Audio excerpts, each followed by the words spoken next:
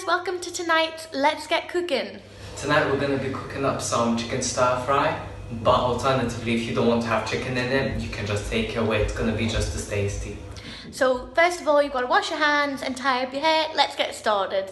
Okay, so these are tonight's ingredients. Please remember though that you can switch the chicken out for another meat or for a meat substitute. Okay, so now Andre has cut the chicken breast into strips.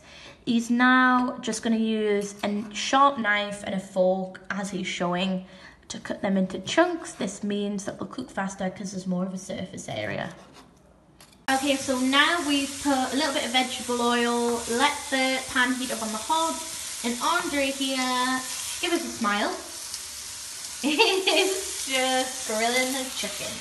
We're going to grill for 10 minutes and just continuously flip. Okay, so Andre here is just going to add a little bit of the mild chili powder so we really get some flavour.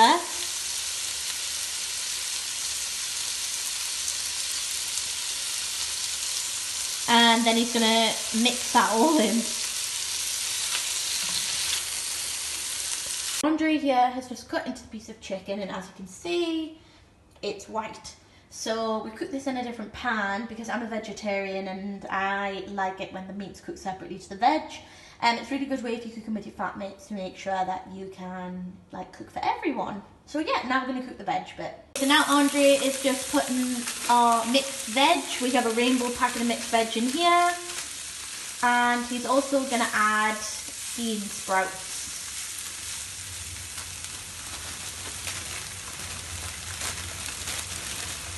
Bean sprouts are a really good way, if you add them to the stir fry, to sort of bulk it out. They're really nice. Give us another smile.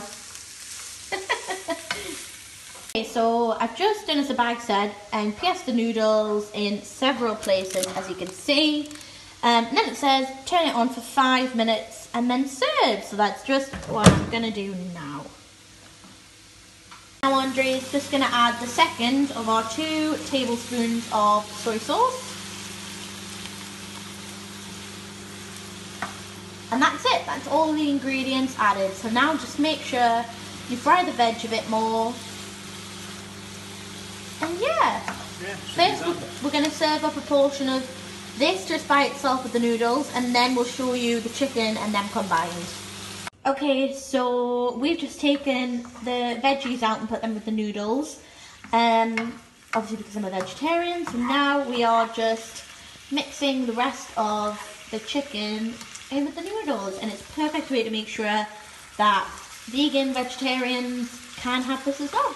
Okay, so here you have it. On the left we've got the chicken stir fry, and on the right we've just got the veggie stir fry. Apologies for how they're presented, we're not master chefs. But Andre, what do you think? I think once we give them a taste, we'll be able to judge them better than just the sight of them. Taste test.